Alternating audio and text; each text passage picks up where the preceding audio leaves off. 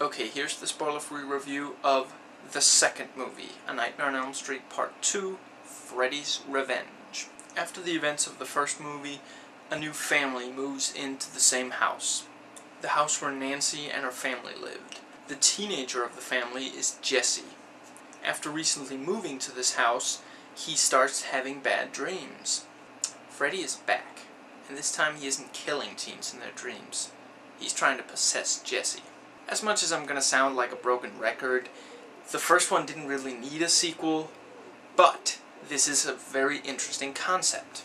I do think that the execution left a bit to be desired. The acting is decent.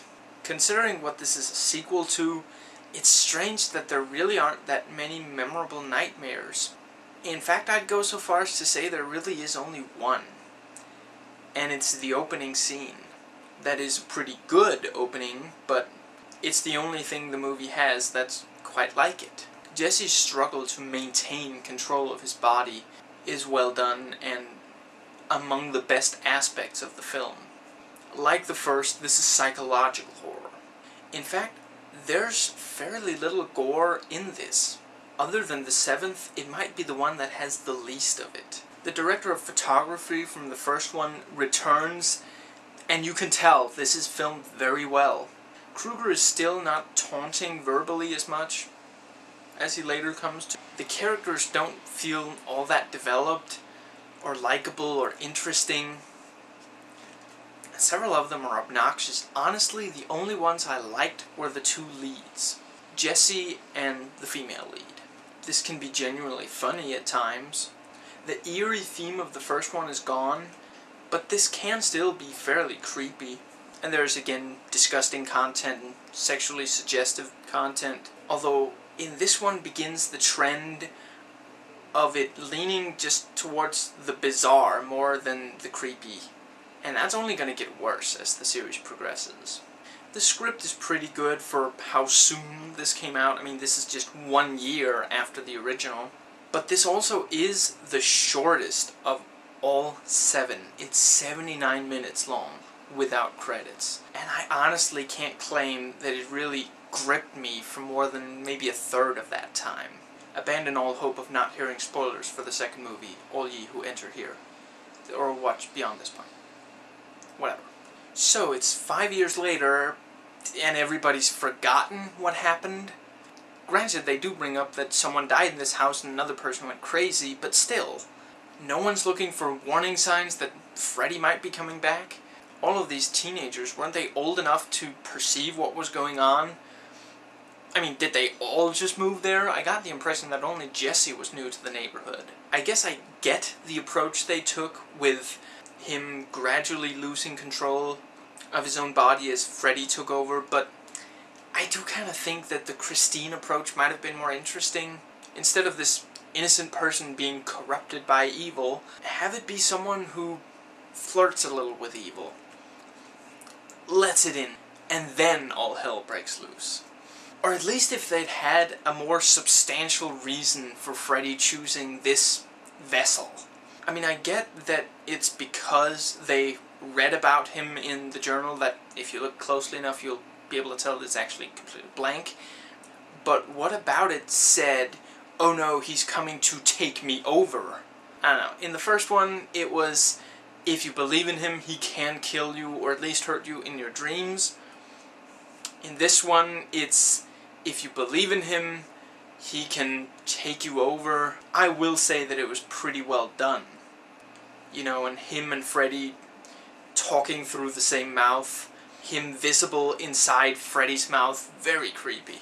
The first scene with the bus was a good concept for a nightmare. It's again this kind of vulnerable position, you know, when you're in a car driven by someone else, especially one that's able to inflict serious harm upon its passengers and anyone it runs into, you are entrusting your life, or at least the use of your legs and such, to the driver, and that is a situation that can get really scary really fast. I also love how they're trapped between Freddy and the back of the bus, and if they walk to the back of the bus, it's gonna tip over.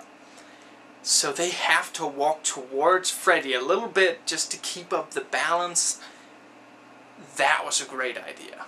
Don't you just love the introduction on the coach? You can tell that he's serious. He's got a grey Adidas shirt on. So Jesse and the other guy fight. Or they roll around on top of each other a bit. When Jesse wakes up and the snake is there, and it was actually there, who the hell put it there? How did no one notice? I don't know, did I look away for a second and miss something? Am I the only one who thought that, you know, with the bus scene and all, Jesse was being set up as being a dork and unpopular?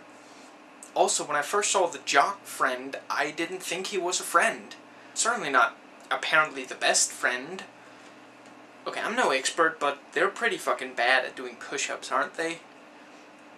Do they do a single, complete, proper push-up in that training bit? Oh god.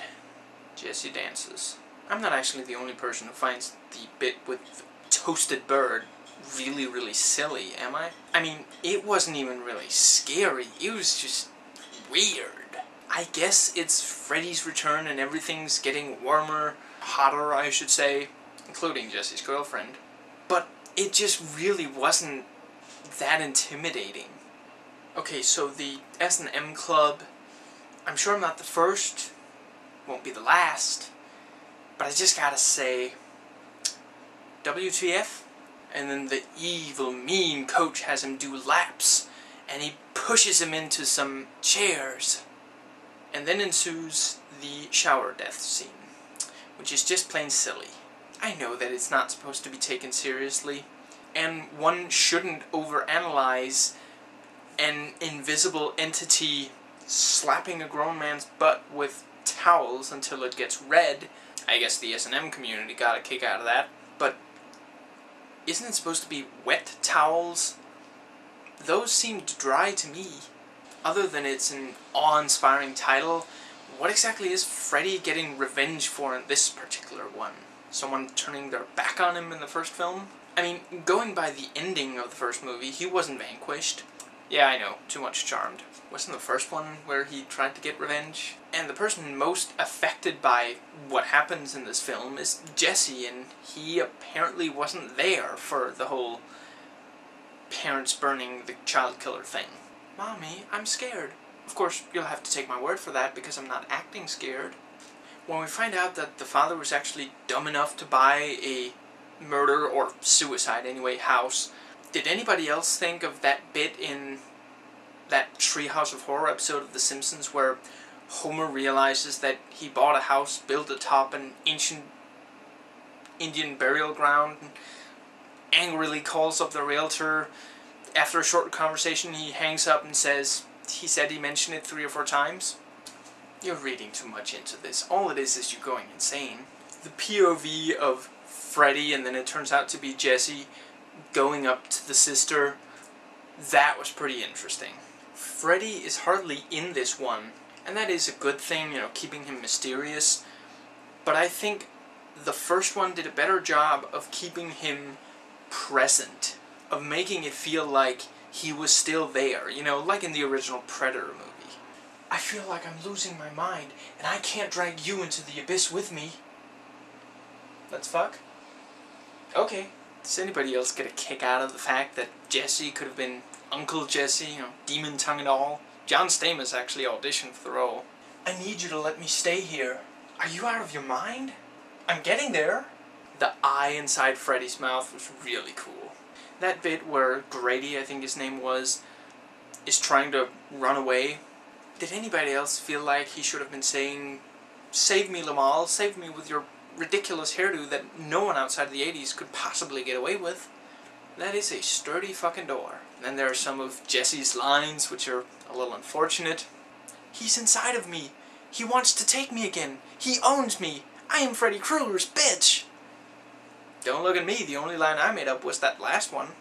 This isn't happening. It is real. She wasn't crazy. Oh no, the water in the pool is getting hot. It's a good thing that we can just, you know, get out.